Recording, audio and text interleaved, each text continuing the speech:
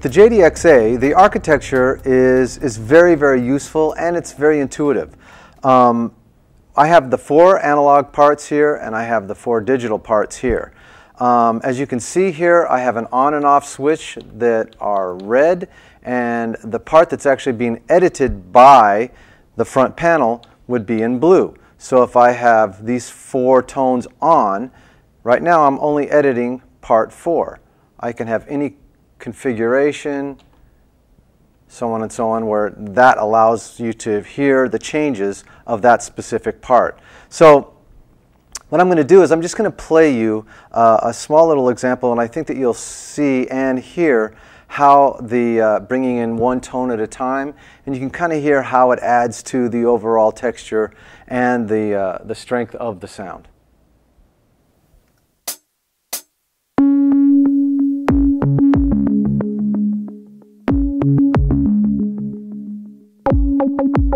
Very nice filter envelope. Filter. Nice cutoff. Second tone.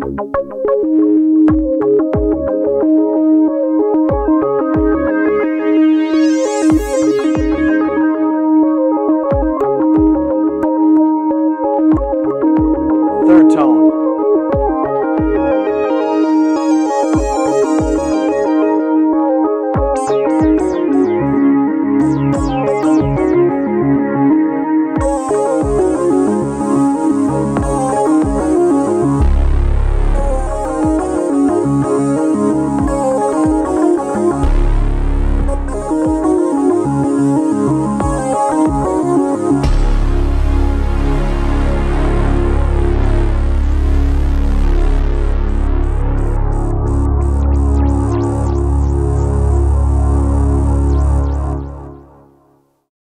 Now, as you can hear, it started off with this really nice, kind of very simple sound.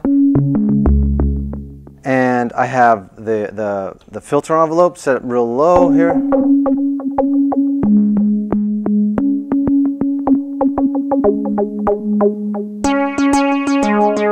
The cutoff makes it nice. And then I'll add the second tone, and the first tone, and I'm editing that tone only.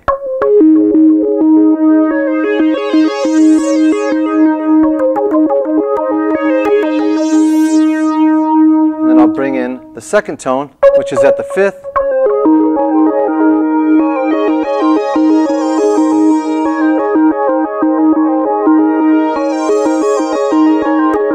And it's editing only that tone. If I wanted to do them together, I can easily do that.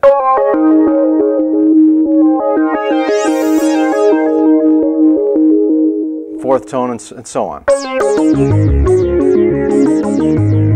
Now, another thing that's very nice is that I can actually layer these sounds in any range, or I can separate any of the analog parts into any range of the keyboard. So that's really nice if you want to have maybe 1 analog or 3 analog tones in this range, and then just maybe 1 lead, so on and so on. It can be very, very universally useful, not only for the analog stuff, but also for the digital part. So you can put some maybe nice pads up here at the top, and then have on the digital side, and then have a really big bass sound on the analog stuff on the bottom. So very useful, very intuitive.